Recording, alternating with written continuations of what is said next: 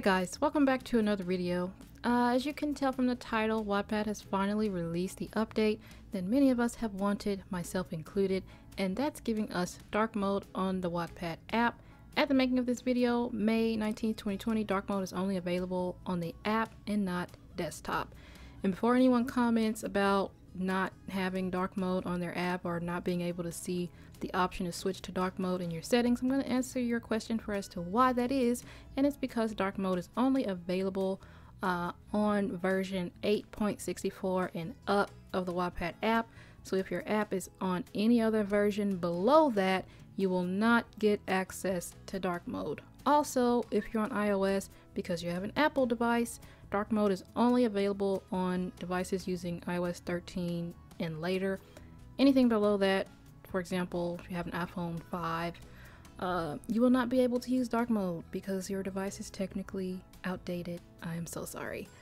Moving on, once your app is updated to the latest version, if you're on iOS, it will automatically follow your device's dark or light settings. So for example, if you go into the settings on your iPhone, go to display and brightness, you can select for your device to be on either light mode or dark mode, or you can set it automatic, whatever your preference is. So whatever your phone is on, it will automatically reflect that in the Wattpad app, as you can see from the video. At this time, there is no option to manually, from what I found, there's no option to manually adjust dark mode on iOS. So for example, if your phone is set to be on dark mode, but you want to sometimes use the Wattpad app in light mode, that isn't going to work out. I do hope they change this soon because I don't want it on dark mode all the time, and I don't want to have to constantly go into my settings and change my whole device to be on light mode whenever I want to use Wattpad light mode.